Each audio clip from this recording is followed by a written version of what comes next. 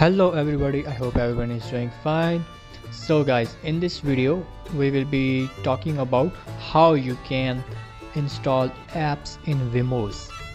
So I will tell you 3 ways to install apps in VMOS.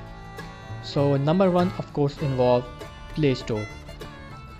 If you notice you have a Play Store in VMOS, all you need to do is to sign in and install your favorite app in VMOS.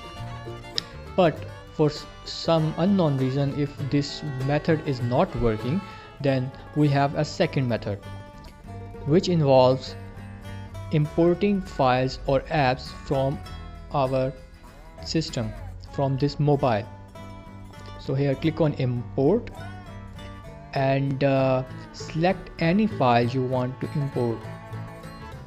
So now the apps you are seeing here are most of the apps are downloaded from Play Store on my mobile. I mean on the original mobile, not on this VMOS, not on this virtual system. So all you need to do is to click on any of the apps you want to import, and here click on import, and it will start to install in VMOS. Here as you can see it is awaiting installation.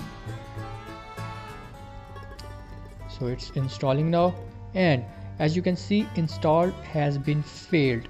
I mean this can happen to you as well, but I have another solution, the third option, which is you need to download the APKs on your mobile phone, and those APKs can be import in VMOS easily. So for example we will go for this SnapTube. So let's import it. Here it is installing. I hope it installed. Get installed.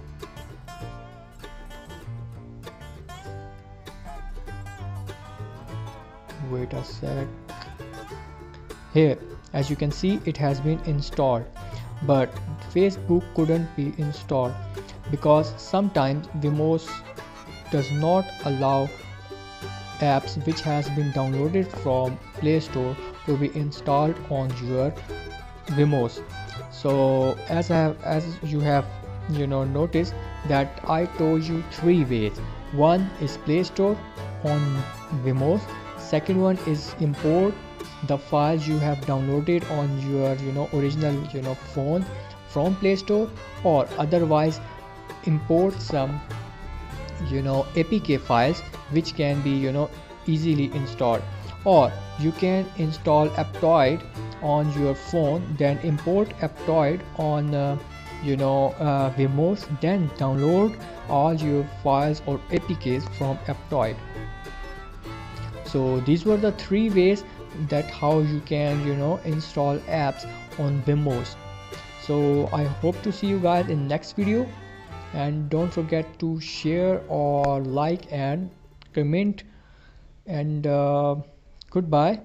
See you guys next video.